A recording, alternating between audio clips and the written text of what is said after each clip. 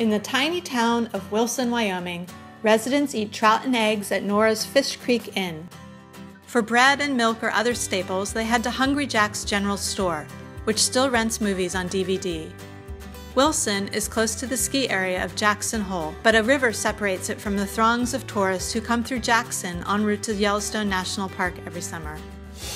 Scott Kirkpatrick bought a 4-bedroom house on 1.3 acres for $2.3 million in August.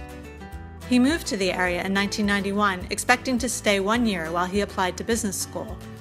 Instead, he took on a series of finance jobs, eventually starting his own hedge fund.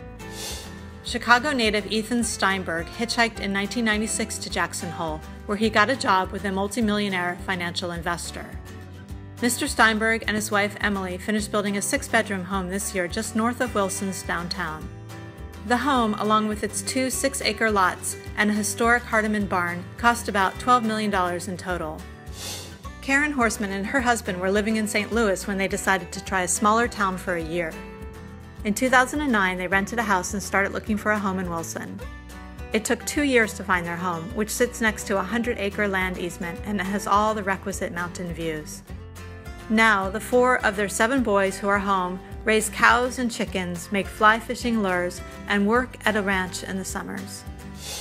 Leah Corrigan has listed her 4-bedroom house on a half-acre for $1.3 million in the town of Wilson.